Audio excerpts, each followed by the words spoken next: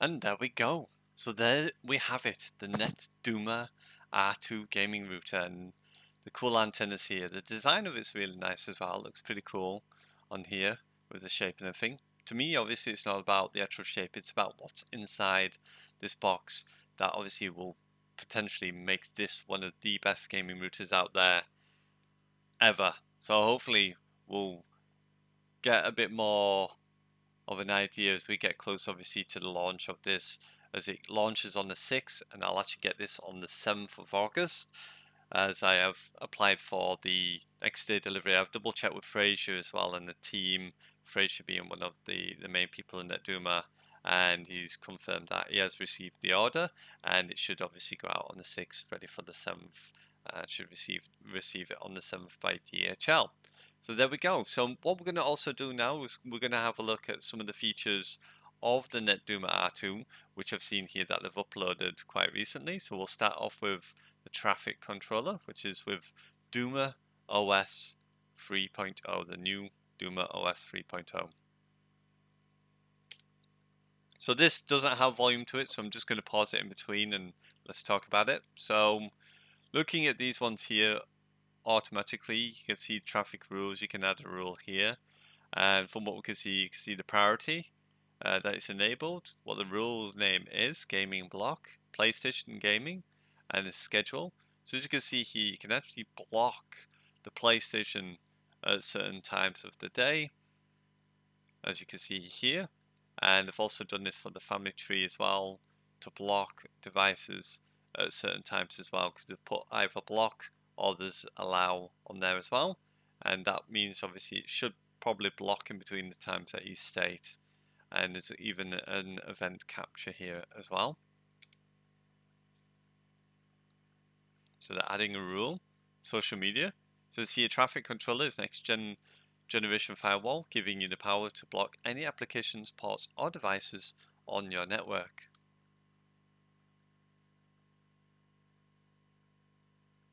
So they're adding a rule for social media. And then you can schedule what time your rules are active to manage when certain traffic is allowed on your network, which is really cool.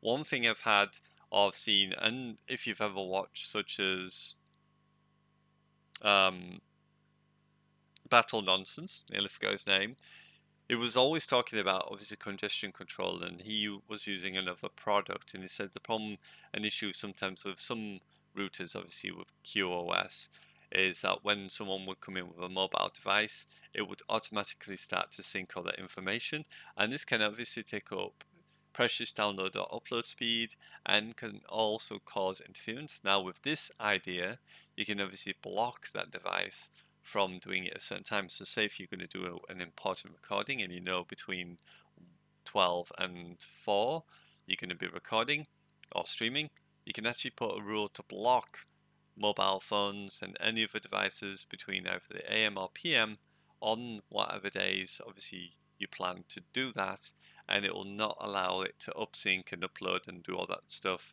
that it would normally do once it actually reconnects to the internet. I think that's pretty cool. That is awesome.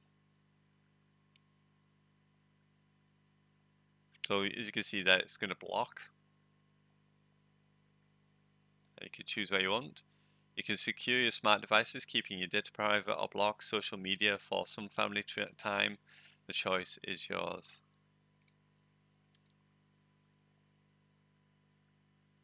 And there we go. Netduma OS 3.0. We've got geofencing.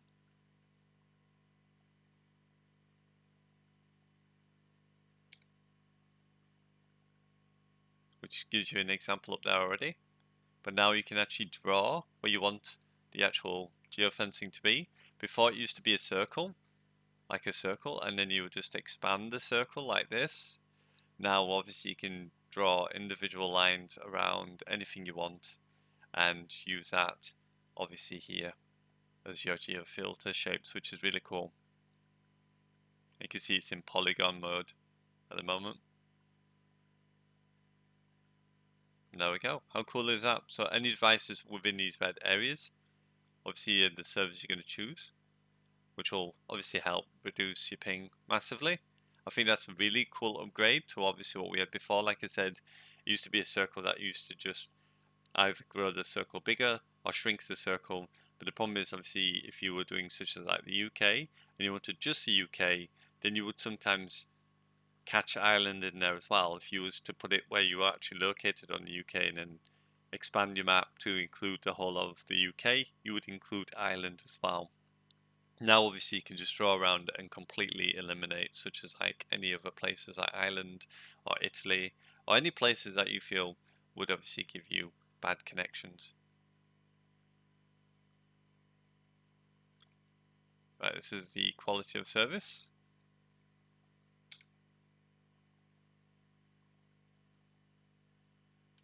So here you can see the normal standard thing we normally usually get with such as like the Netduma R1, the prioritization table. And as you can see, each one's got 11 download at the moment for gaming, uncategorized, voice over IP, VPN, there's chat and messages, file sharing, web in general, live streaming, and you can prioritize these devices. And you can also turn off the download share access and download upload and the upload access. But what would happen then is it would not share any of the extra download or upload bandwidth that was left over. With it ticked to the moment, it will do that. But you can also prioritize and give more bandwidth to anything you feel, even if you say, for instance, want game and live stream, as you'll see in this demonstration, they'll actually do something. So going by applications, so you can give bandwidth to your favorite applications across all devices. You can see here that are prioritizing just these devices here, and you can then obviously increase, and you can see what the actual the bandwidth is there as well, which is really cool.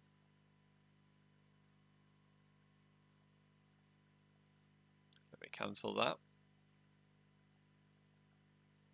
We've got the connection benchmark. This one's a really, really good one because we've always had to use the website, a particular website, to be able to do this, to actually find out. I forgot the name of the website. I've not used it for such a long time, but it was a cool website, and then they stopped maintaining it, and it's just got worse and worse because they've not maintained it. And even there's certain servers that they've stopped using that you would normally want to use, such as like the London servers.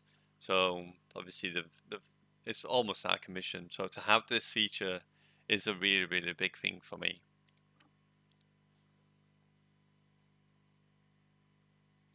So here you can see a connection test is about to be run. can run the speed score, you get a ping score, and you get the bloat graph. And this is the history chart at the bottom. You can see, and it tells you the time and the date and what the speed rating, what the ping rating was, and what the buffer bloat rating was. So this is ideal because this will give you an exact representation of what your connection's doing at what time and what date it was doing that. And you can obviously use all these and to figure out best times, possibly the best days to do it on as well, going by the date. So you can see it's running the speed test score. So you can run extremely accurate speed tests directly on the Duma OS. You can find out how good your line is for gaming with a dedicated line ping test. And you can measure congestion to diagnose causes of lag on your local network as well, which is awesome. Track your line quality over time with historical results, which obviously will be down here. But that's really cool. Being able to actually see what the problems is, especially for like the buffer bloat, and it tells you obviously what the idle, what your upload download speeds are, but also to see if you've got any jitter on the line, which you can see there's 1.73 milliseconds on there. It's got a base ping of 13.24 and 0 packet loss.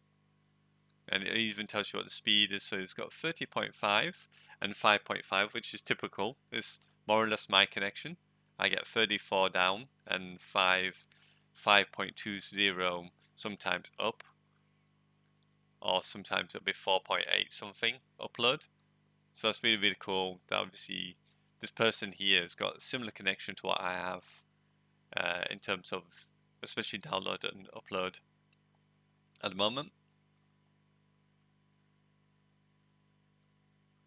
That's really cool.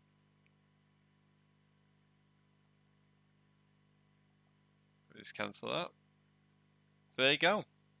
So that's some of the features of the Netduma R2 gaming router. Let me know in the comments below. What do you think?